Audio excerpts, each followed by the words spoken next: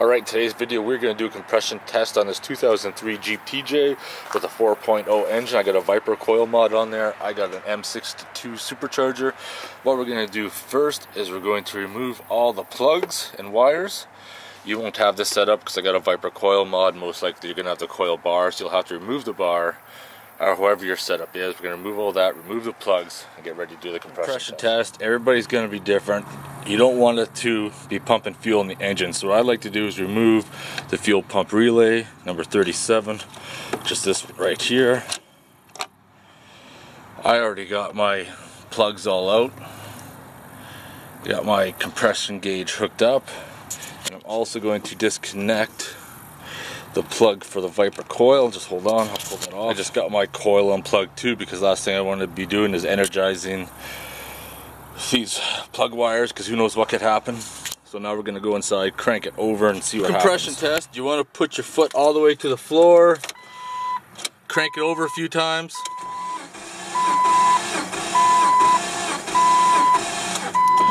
Now let's see what the compression reads.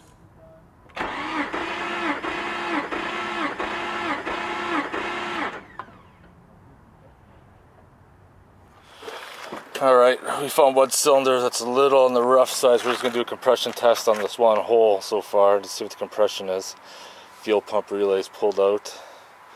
Might sputter for a second, but...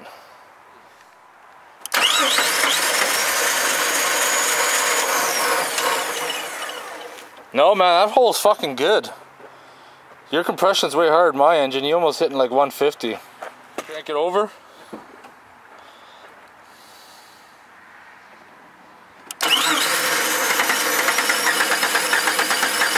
Okay.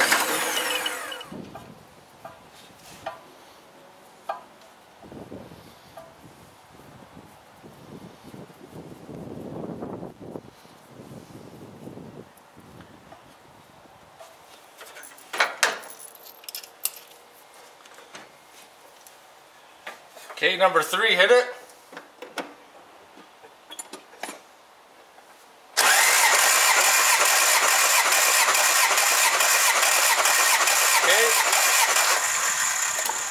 Number 3 is about 162. So basically that's how you do a compression test. You do the same for all cylinders. Hook up the gauge, hold your foot to the floor, crank it over, probably like about 5 seconds. Read the gauge. All your compression should be within 5 psi. If you get a range of 10 or more, you know you got some issues somewhere else and you gotta do it. After that you gotta do a leak down test, maybe a vacuum test.